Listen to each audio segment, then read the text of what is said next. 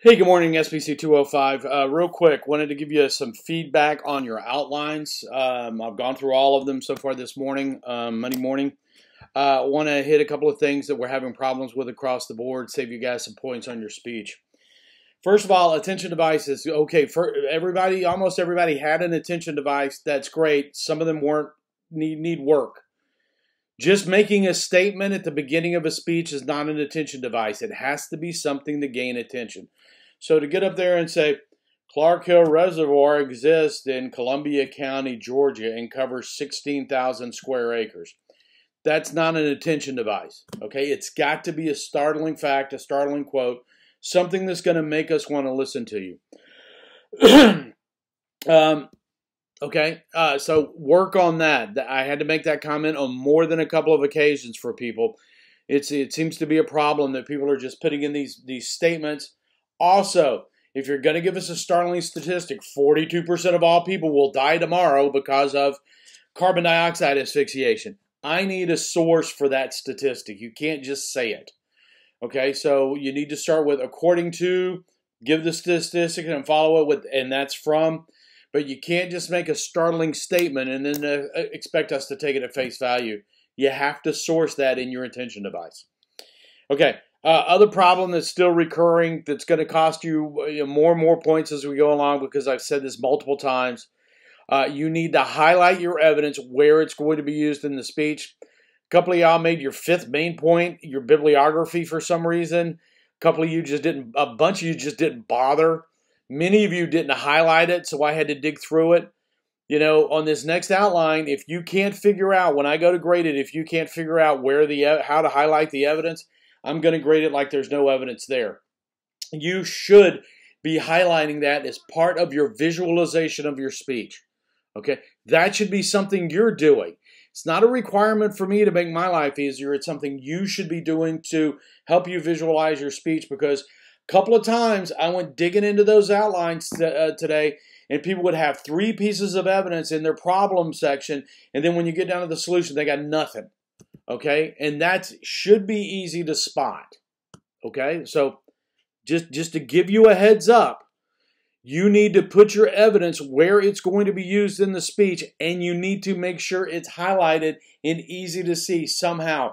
And if you copy and paste it over to Blackboard and you can't figure out how to turn it red or how to underline it, go in there. You can put in characters, put in 3 asterisks before and after. Do something to make it stand out.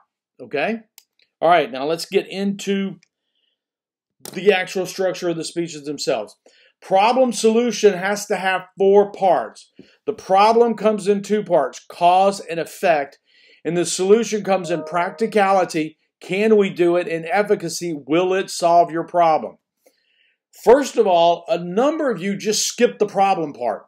Just went straight to solution. If you don't show me that there's a problem, why in the world would I adopt your solution?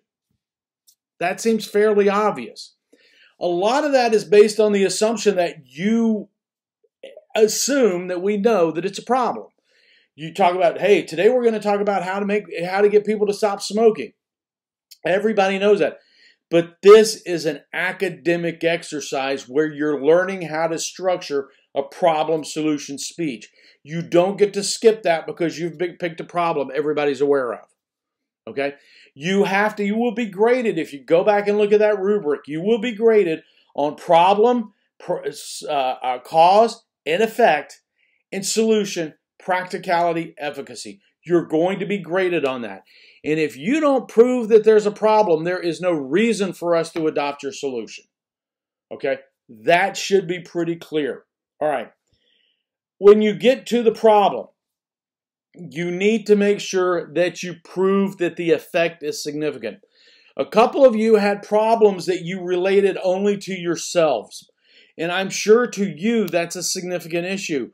But to the world at large, it's really not. Please don't take that personally. I said that every time that came up. I understand it's a significant problem for you. But if you can't prove that it's a problem for the entire society as a whole and that there is a significant effect, nobody's going to care what your solution is. Okay? Because solutions almost always require an expenditure of resources. and everybody's going to want some of those resources. And if the only person you're going to help is you, people are going to tell you to fix it yourself. So you have to prove, even if it's something like, and I don't remember if this is one, these are all just going to be generic examples. Even if you're talking about something like depression, okay, depression and mental illness is a huge problem in our society. We all know that. But for the purposes of this speech, if the only proof you give that depression is a problem is that you have had clinical depression, you haven't proved your problem is significant. You haven't proved the significance of that effect. Okay? Also, a lot of people are combining cause and effect. They have got to be separate because remember, your solution has to deal with the cause. And if you don't give us a cause, or if the cause isn't obvious, we don't know what your solution's solving. Okay? So you have to have, and I strongly recommend everybody does this. A lot of you caught this, and I'm strongly going to recommend you do this as well. Roman numeral 2, problem, A, cause, B, effect, significance. And do your outline that way. That way you're guaranteeing to get everything in.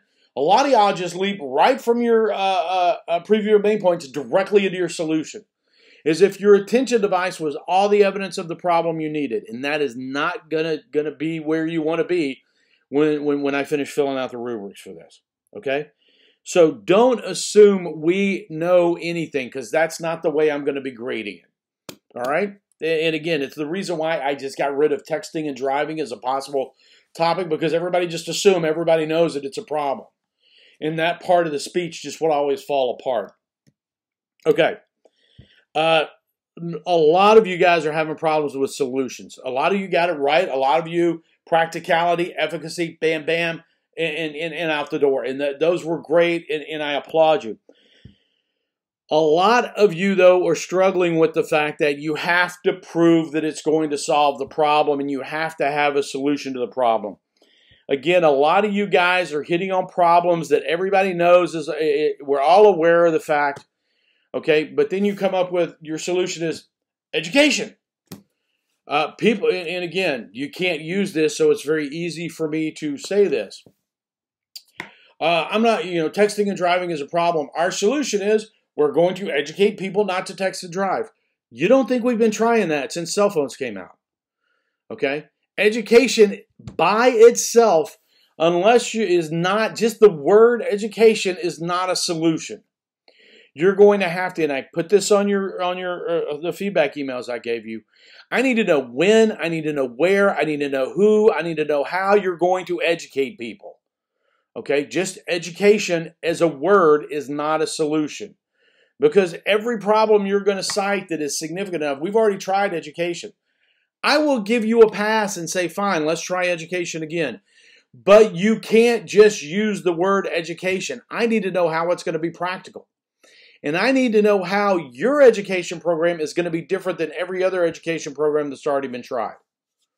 Okay? And the one that hits over and over and over again, and every time I get 5 or 6 of these. Okay? So I'm not picking on anybody specifically.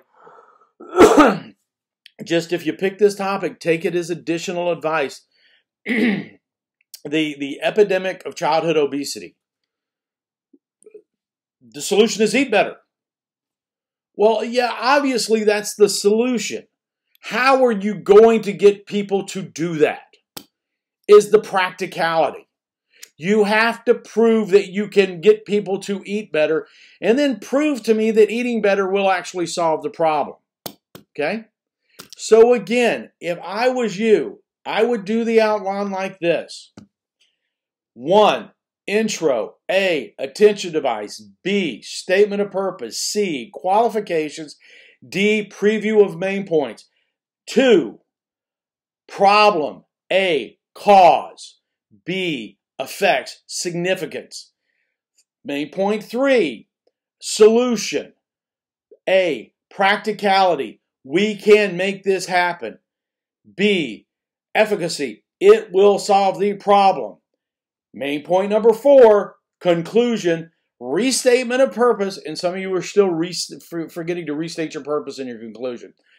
4, conclusion, restatement of purpose, review of your main points, closing talk.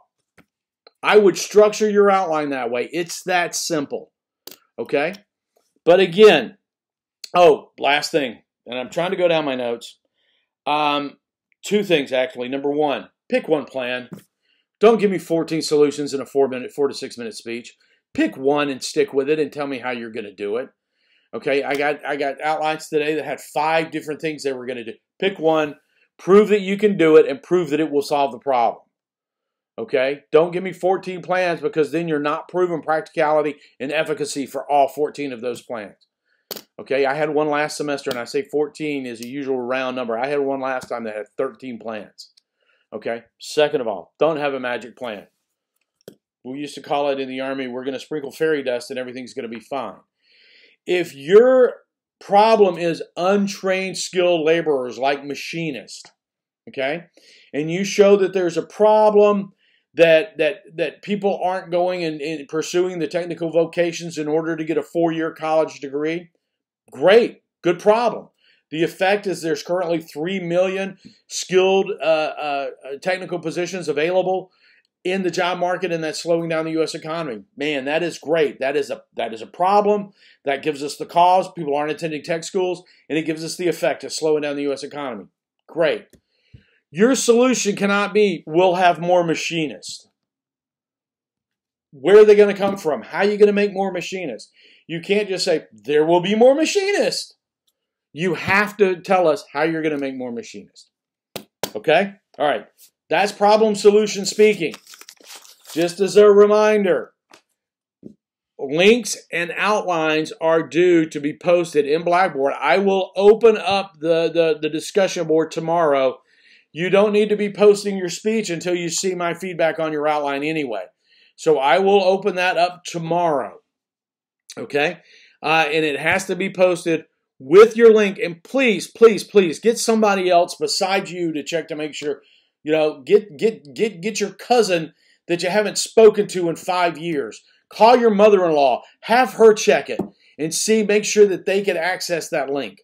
Okay? Because if I can't access it, I don't know that you've done the speech, and I can't allow you to go, I'll fix that. This time, there will be no fixing. If I click it and it doesn't pop up, you'll get your grade for your outline, but you won't get a grade for the speech. Okay? And as well, again, remember, if you don't highlight the evidence and put it in place where it's going to be used in the speech, you're not going to get credit for the evidence. Okay, we need to focus on that and get these details right so you have that skill set. All right, that's it. You will next be hearing from me probably on whenever I get the speeches graded, which will probably be first of next week. I'll keep you up to speed on how everything's going. Otherwise, remember, I am not in my office tomorrow. I will be in my office Thursday, the 5th. Yeah, the 5th. So if you need to speak to me, let me know. Set up an appointment. I'll give you the alternate. We're not having my office is just a COVID breeding ground, I think. So we will meet in another room, and I will tell you what that room is when you set up an appointment. Okay, but I am available from about 10 o'clock to about 2:30 on Thursday for appointments. Okay, all right, everybody, get to work on those speeches, fix those outlines, and get them in so I can give you a 20 on the outline, and you can earn 100 points on those speeches. Don't forget to go back, once you tape your speech, go back and look at it, and make sure that's the version you want to submit. All right, take care, stay safe, stay well, and we will see you soon.